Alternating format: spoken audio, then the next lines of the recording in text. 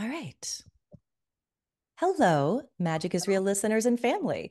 Thank you so much for being here today. I'm Shannon Torrance. I am a psychic medium, and I am here today with the wonderful Lee Papa, who is an avid spiritual seeker and an internationally admired speaker, trainer, coach, and author, celebrated for her expertise in mindfulness and well being.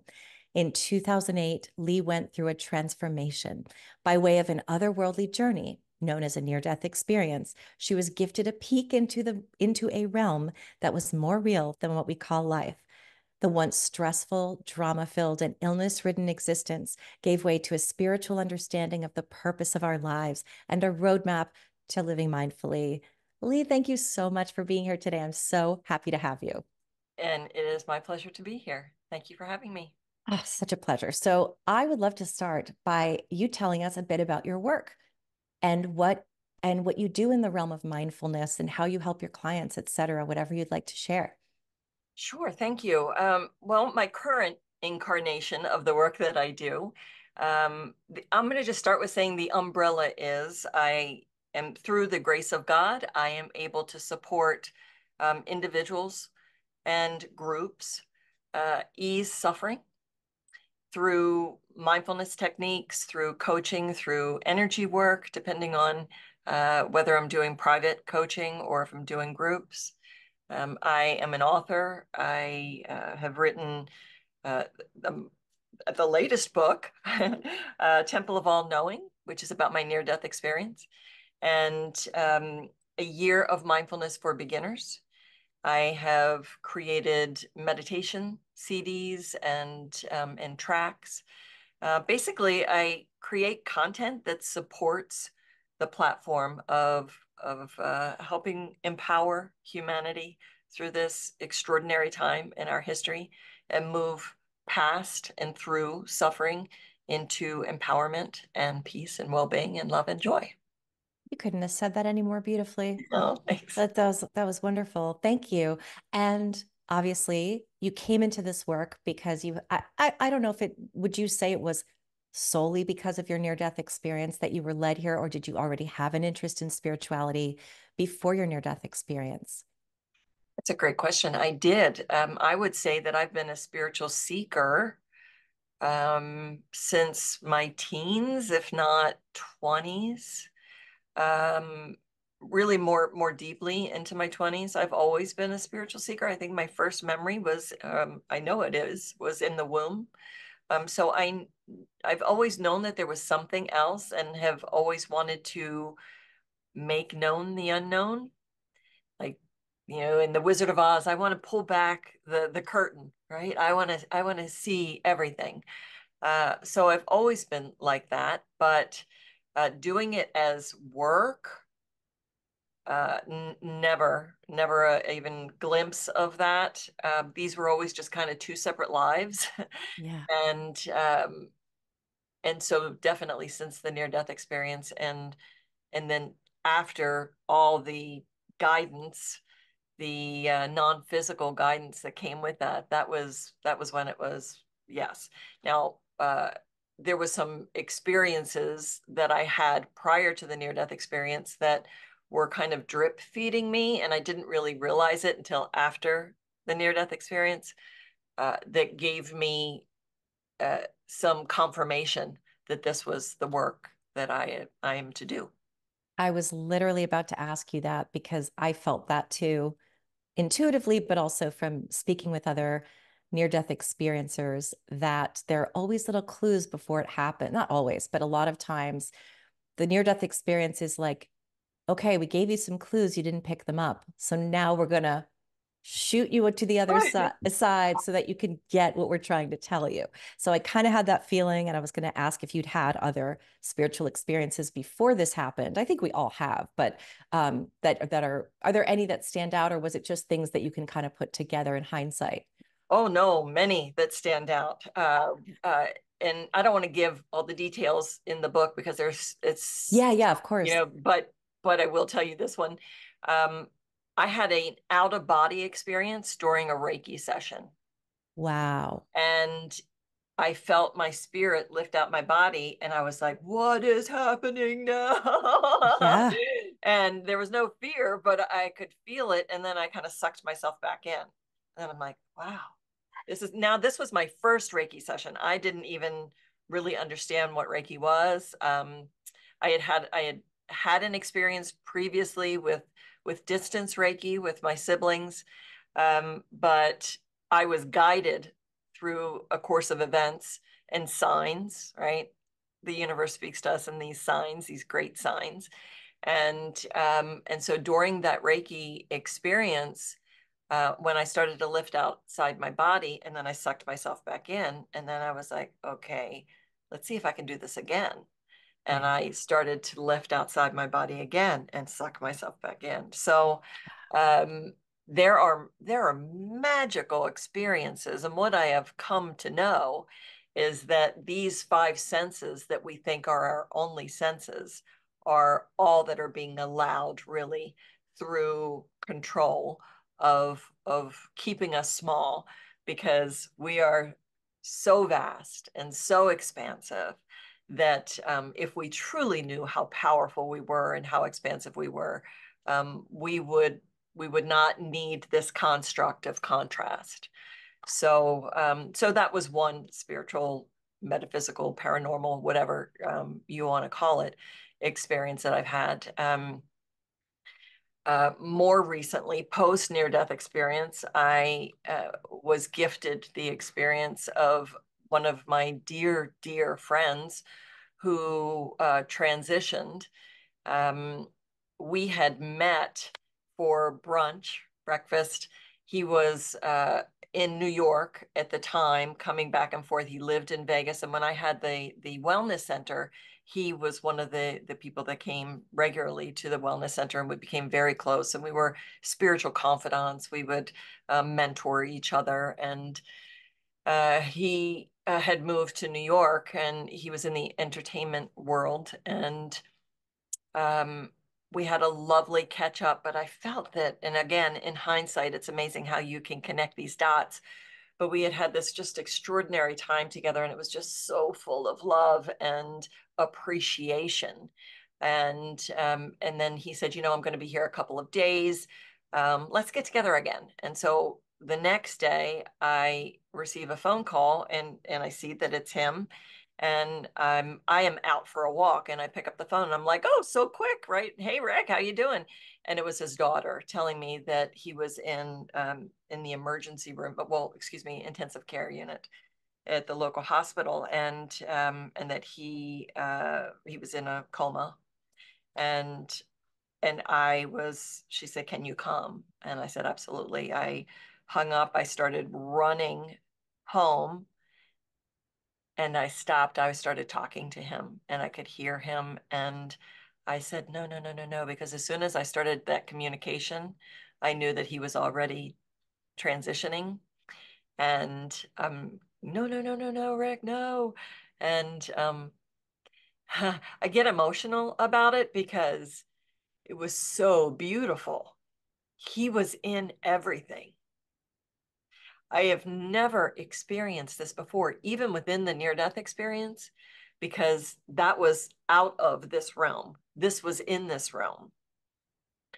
And he was in everything. I could feel his energy in the air, in the trees, in the clouds. He was vast. And he was a dancer, he was a choreographer. And so I could feel him dancing in the extraordinary joy.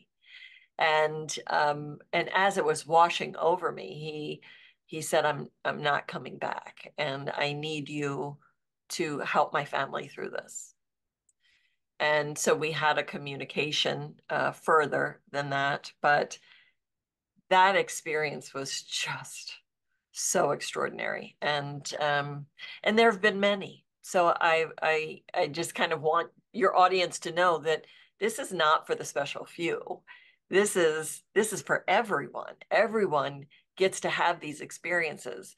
We need to remove the static. I use the analogy of a Peanuts character, Pigpen, who has all the, you know, the like the dark cloud around him, right? The dust around him. That's usually how we navigate our lives. We have all this static and dust around us. We need to do the inner work to clear that so that we have a clear path to communicate with the creator of all that is and all the yumminess that comes with that. Ah, I love the way you described that. It's so true. One of the best readings I ever did was on an airplane. I mean, one of the most, it was like that. I could hear the spirit for 5 hours. I did an episode about it, and the girl who I was reading came on the show because we were both just like, what? Because her mom came through, and I just got to I'm, chill. yeah, me too. I'm a professional medium and I can tap in, but this was like, and I said there must be something about being up away from maybe all the static as you said. So it was so cool. But yeah, so I know that you have a book about it. So I don't want to I don't want to go into, maybe we can not share every single little detail, but tell me about the near death experience, Oh however yeah. you would like to share it, and what you learned. Yeah, it's how do I begin? Like with everyone, there's a backstory, right? And we all have backstories. And what I have come to learn is that through the contrast and through the suffering, that's where we are able to make our way to understand more clearly the other side, God, spirit. And so I embrace and I appreciate all the suffering. And it's not that suffering goes away or contrast or obstacles go away. It's how you navigate through those spaces. But the near-death experience itself came through an illness that I had, and it was an upper respiratory illness. I will do a tiny bit of backstory, and that is that I was in a space of looking outside myself for everything, for happiness, also blaming all the contrast, all the obstacles, all the drama and trauma in my life. I always thought it was external, that it was happening to me, very much an energy of victimization, although I never spoke of it that way. And I grew up kind of with that phrase of, oh, poor so and so. So always elevating those who are in need or suffering or low points in their life instead of really uh, uplifting and focusing on those who were doing well. So it was kind of a program, right?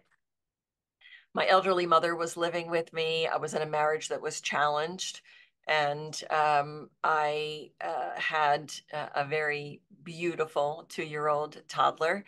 And because my husband had been in a major car accident and he was just suffering terribly, he moved away to go to a 10-day noble silence called Vipassana or Vipassana, depending on who you're talking to, in the pronunciation. And so he went to this 10-day retreat, and I was homesick. And I had already started to move away from taking antibiotics and things like that because I was always sick and I was taking antibiotics way too much. And it seemed like everything that came down the pike I got. And it's because I kept saying anything that comes down the pike I get, right? So you're affirming the universe is just reflecting what you're affirming. And so I had this upper respiratory infection that got even worse to the point where I was bedridden and I didn't know where I was. I mean, well, I knew where I was, but I didn't know if I had the last time I had had any water or I hadn't eaten. And my mother was nowhere to be found, and I was getting scared because I couldn't take care of my son.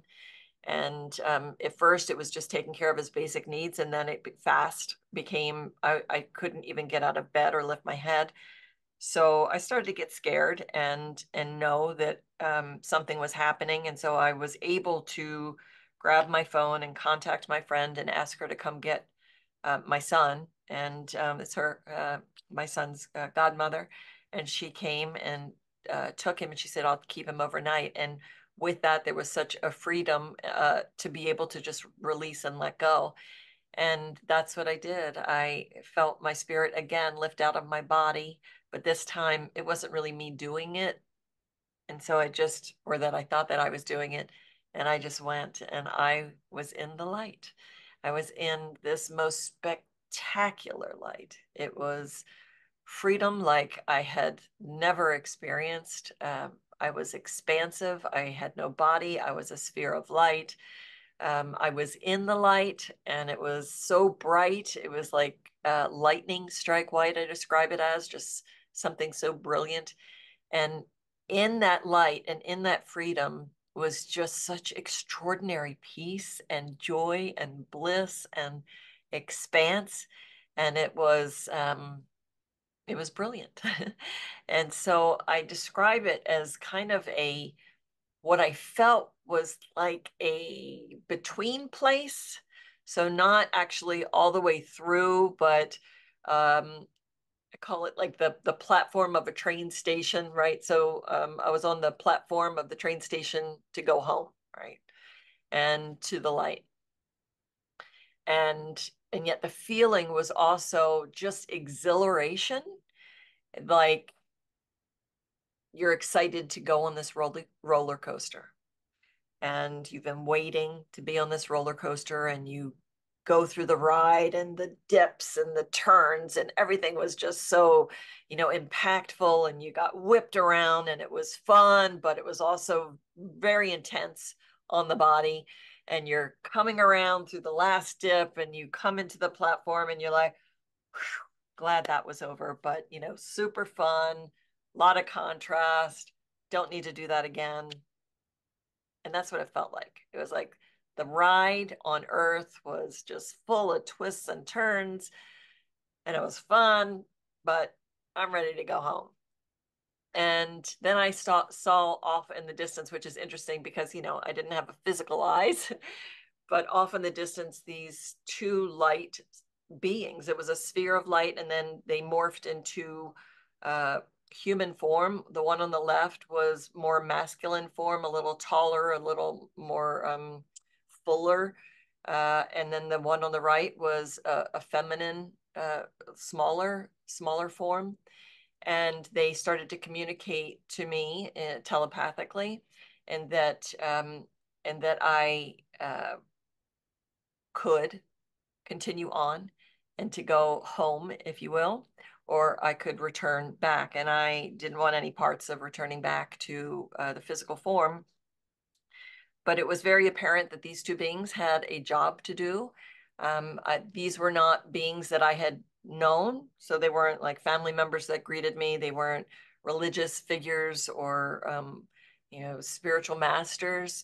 But it was very apparent that I had some sort of connection with them. They felt familiar, but not like just loving kindness in their communication, gentle but firm.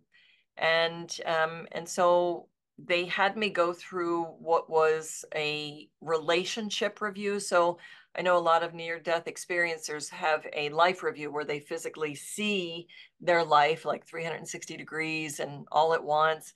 Didn't have that. This was more of a feeling where each one of the relationships in my soul family would wash over me, and I would feel the wisdom and knowledge and the yumminess of the experience with such appreciation of what the experience brought and just extraordinary love.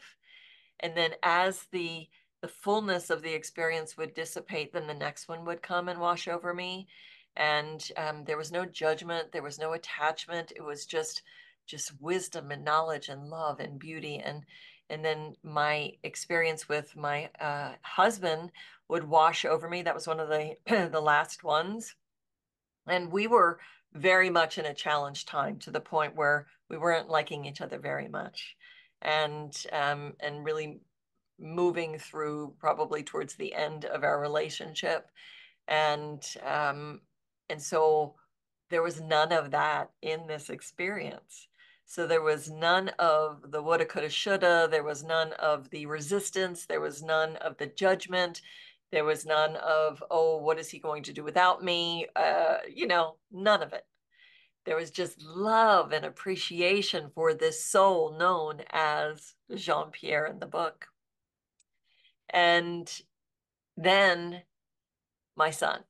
was left to last. And it felt very strategic that my son was left to last. And the energy and appreciation and the love, it was so much softer and purer and delicious. And I just was so grateful that I opted for this experience to birth this being and to be his mother for the short time that I was. I was just so grateful. And after that experience finished, I was like, okay, let's go. So anyone listening to this who has a child or even a fur baby, you know the experience of attachment, right? I was a complete helicopter mom. I mean, Shannon, complete helicopter mom. He is my only child and very attached. So to be in this experience where there was no attachment, but the love was so much more expansive and extraordinary. So what we think of as love is just a tiny speck. It's really, it can't even be understood because we have attachment with that love. So the closest is the concept of unconditional love, but even that doesn't touch this expansive love. So after that experience, and I was still saying, hey, let's go, right? Because I knew these two beings were my, light ticket home. And I was ready. But they continued and said, yes, I have free will in this experience, but the being and the soul known as Luke in the book would not be able to fulfill his destiny without his mom and losing his mom at such a young age. And apparently he had done that in previous lives. So that it was something they wanted me to have all the information to be able to make the decision. And so they gifted me really with the opportunity to feel the feeling of what this loss would feel to him. And with that, I describe it in the book as shards of glass ripping through your soul. And truly, the first 6 months to a year after the near death experience, I couldn't even tell the story because I would break into a literal sob. I mean, the pain is so deep, and anyone who has lost a loved one knows the pain, the depth of pain of grief. And you wouldn't wish that on anyone, much less a young soul, a young, 2-year-old. And so with that, I said, I'll come back and I will be this beautiful soul's mom until he no longer needs my support. And, but I'm quite the negotiator and, and your personality does come with you, by the way, because my personality was fully intact. And I said, here's the deal. I will come back and be this beautiful soul's mom and and care for him and support him in all the ways that I am guided to. I will do the work of the light, which was also part of the deal, is that I would do the work to support humanity and the work of the light. And I said, but when I'm ready to go, I get to go. And I get to go without any long drawn out illness or fanfare or, when I want to go, I'm ready to go, I get to go. And with that, it was agreed and I was back in my body. And I went from being on my deathbed, not being able to lift my head, to sitting square up.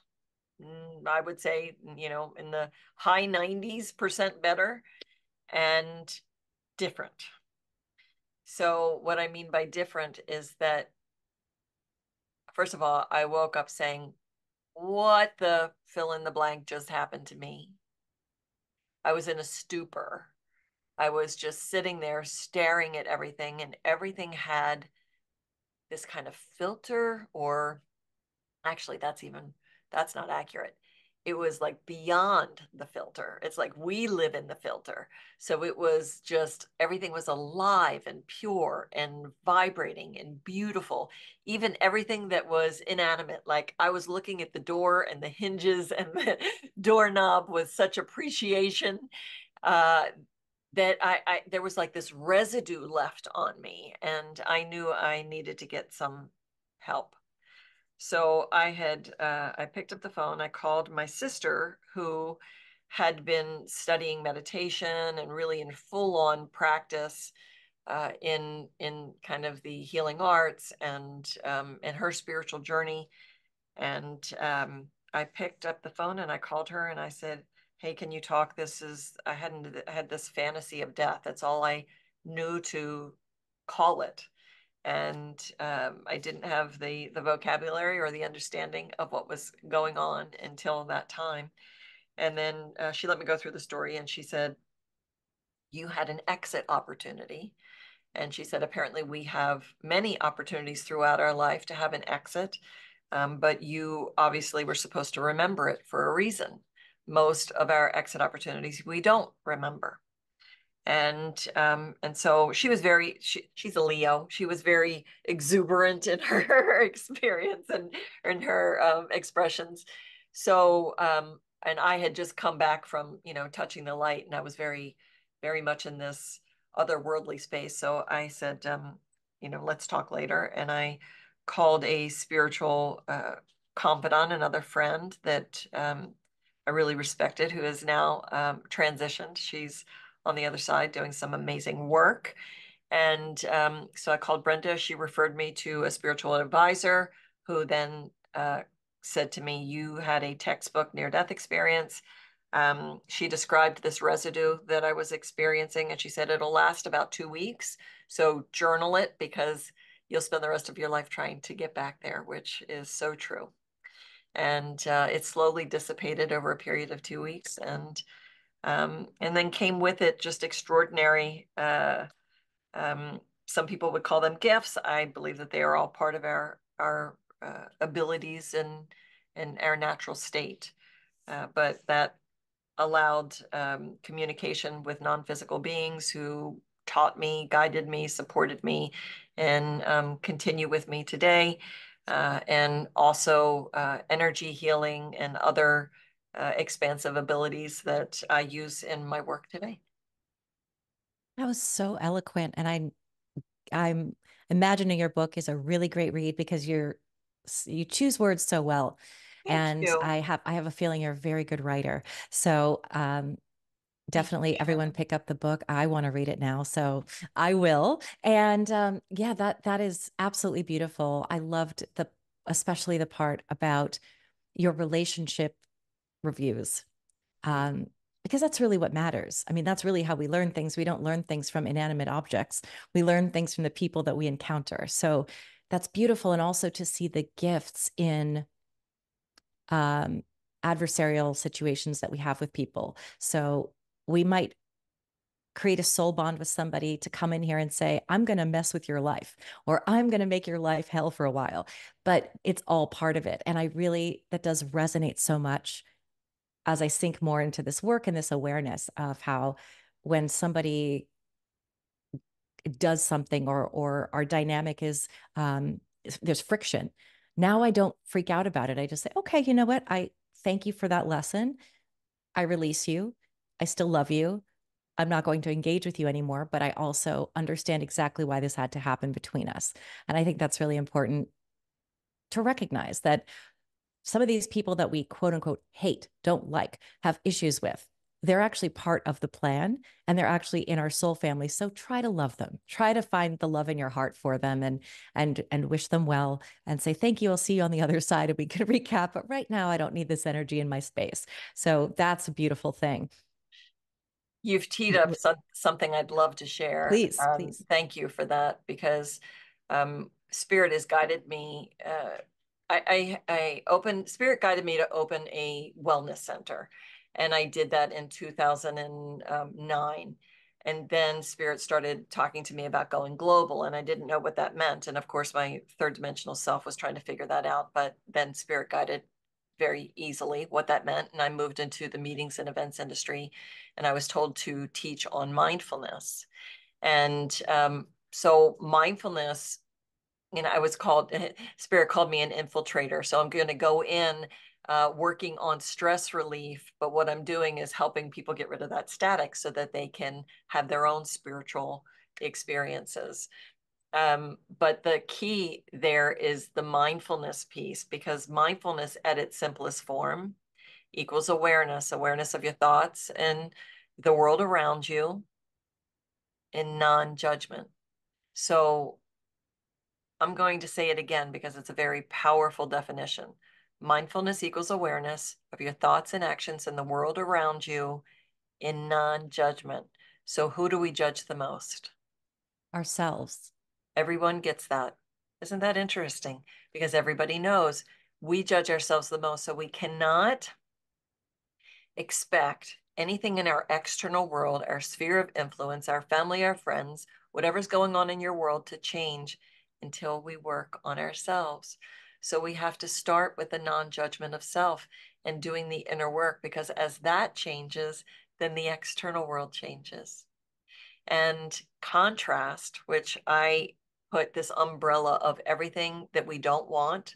So all the obstacles, all the dramas, all the traumas, all the arguments, all the things that we have in our world, in the duality of our world, I just put them all under this umbrella of contrast. It kind of diffuses that, right? Because the energy of the word, let's just say, you know, hate, right? Hate. You have an argument with someone triggers you. All of those words, you can feel the energy of that. If I just say that's contrast, ooh, it goes almost to an equanimous state, right? So we look at things very differently in the work that I do. And it diffuses all the energy around the things that we don't want, because it all becomes a self-fulfilling prophecy when we are regurgitating over and over again the things that we don't want, right? What we resist persists. As you'll notice, I have all these like little catchphrases. So contrast brings clarity. So we want to really be the observer of our lives and understand that all the contrast that is coming is all just teaching us something, to look at things a different way. And so you end up in time doing this work, looking at contrast in more of an appreciation instead of resistance. So contrast brings clarity, and it is our biggest teacher. So if you are looking at your life and you are in the middle of drama and trauma and major suffering, I will explain to you that you are now in the participant stage. So you're leaning into it. You are the participant. It's like you are in the middle of the tornado. But when you are in mindfulness practice, you're the observer. So you see that I'm leaning in when I'm the participant, and I'm leaning out as the observer. And when you are the mindful observer, you are able to then see the playing field and see how everything, call it the universal chess game, like how all the pieces and the players are there for you. Things are not happening to you, they are happening for you. But when we're in the middle of it as the participant, we can't see that. But when we're the observer, we can see what's happening for us. Everything is a reflection of what's going on inside of you. Now, you had said something very important about, the dynamics of relationships. And I always use this parable. You're in heaven, right? I'll air quote heaven because people have different ideas of what that is, right? Paradise, heaven. And it's, 24/7 bliss. What could be better than that? 24/7 bliss. It's like that multi-million-dollar view. Like if you're an ocean person, for me, it would be like this extraordinary view of an ocean. You can smell the air. Everything is just perfection. But in time, what happens? You see that view over and over and over again, but in time, it starts to lose its value, its power. And so it just becomes kind of mundane and everyday. So heaven is the same way, 24/7 bliss. There's no contrast. So it's just bliss and love and beauty. But there's nothing to learn. And so let's just say I'm in heaven and I'm like, I haven't really explored forgiveness. I'm thinking I'm going to go back down. I'm going to go back down to earth and I want to explore forgiveness. Okay. So I meet with my soul superior and we kind of kick around. All right, I'm going to be born a woman. I'm going to live in a, middle class, middle America home. I'm going to choose my mom and my dad. I'm going to choose certain key points where key people in my soul group are going to come and support me or be the contrast that I need. And we figure it all out broad stroke now because we're going to have free will when we get to Earth, but broad stroke roadmap. So I send out a telepathic message to my soul group saying, hey, anybody else that wants to go down to 3D land, have some contrast, meet me on cloud nine at the conference room, and we're going to work out the details. Instantly, we're there, whole group of souls, and a lot of murmuring. Everybody's excited. Oh, yeah, I'm going to do this. I'm going to do that. I'm going to learn this. We're going to gain that wisdom, that knowledge. And so I've decided that my key thing about forgiveness is going to be an abusive situation. So I figured out who's going to be. Everybody's kind of raising their proverbial hand, right? They're gonna, I want to be that. I'm gonna come meet you there. I'm gonna do that. And I'm like, yeah, but I haven't really. I need somebody who's going to be like the really most impactful experience, my abuser. And way down at the end of the conference table is a soul that I have had many, many lives with. Oh, they've been so yummy and so beautiful, our experiences together. And that soul's raising their hand and they're like, I'm going to do that for you. So when we look at our lives, the individual relationships that are the most challenging, if we can come to a place where we understand that those souls outside of this third dimensional experience are the most loving souls giving you that contrast, it helps us with the perspective that this is what we came to do, is understand contrast in this lifetime and get to the place where we no longer need the contrast because we learned the lesson.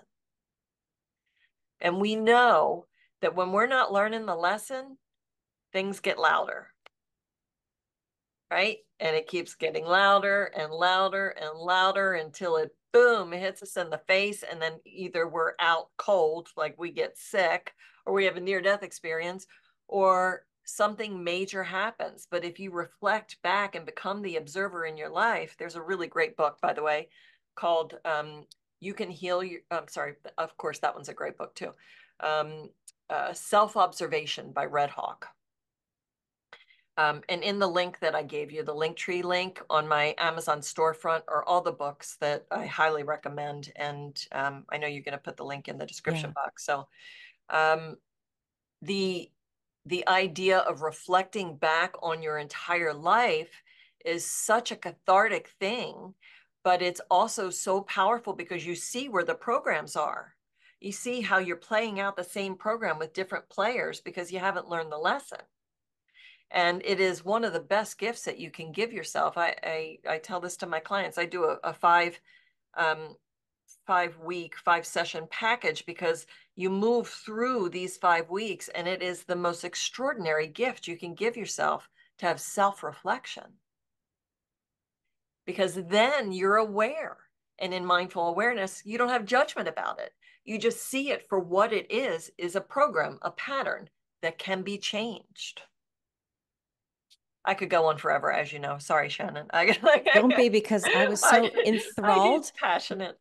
No, I was so enthralled that I thought, I don't even know what to ask because this is such good stuff. It's so relevant to me right now. It's resonating so much. I keep thinking, okay, my whole life I see what the lesson has been, and I keep doing the thing again. But just even with all of the healing, all of the self-help work, all of the self-awareness, I still feel pulled to kind of the free will that we have, because that's why we have free will, so that we can decide, for ourselves. Do we want to go down this road again? Do we want to take a circuitous route? Do we want to kind of say, this time I'm going to avoid that trap because I know where it leads? And for some reason, there's some part of me that still wants to kind of get in there, like, and still kind of diving in, like, I know better. but I still kind of feel compelled to kind of keep going down that same road. And it always ends up the same because I know what the lesson is. I know. Well, a part of that is so from 0 to 7 years old, our brains are in theta state. Theta state is hypnosis, as you know. You do that kind of work, right? Um, so what is hypnosis when you're a child? Everything that you see, everything that you hear, everything that you engage in, you're being programmed for. So when we see that there is an aspect of our personality or our lives that we want to heal, whether it's relationship issues, financial issues, whatever they could be, um, if we go back to where we were programmed, that's where the healing has to start. And what happens is that we end up thinking that we're healing like from 10 years ago, from a relationship of 10 years ago. But in fact, you need to go all the way back to heal the origination point. And sometimes the origination point is ancestral, generational, past life. And if you don't go all the way back to the origination point, some of my clients, I have had to go back hundreds of lives to get to the original point to be able to clear the energy all the way up to this point so that we could move forward. And it's doable because just like, energy healing, it's not bound by space and time. So it can be done. And then those who have not maybe had children yet, who want to have children, we can heal all of that so that the buck stops here and no longer continues for the next generation.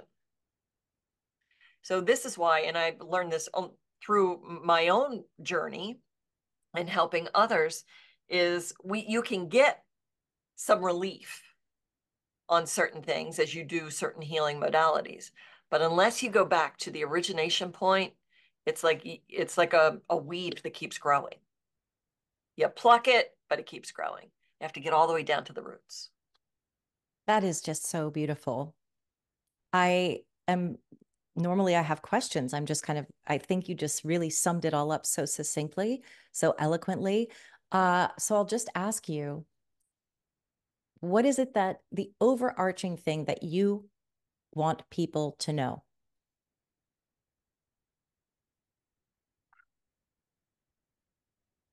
So, first and foremost, based on the near death experience, there's no death,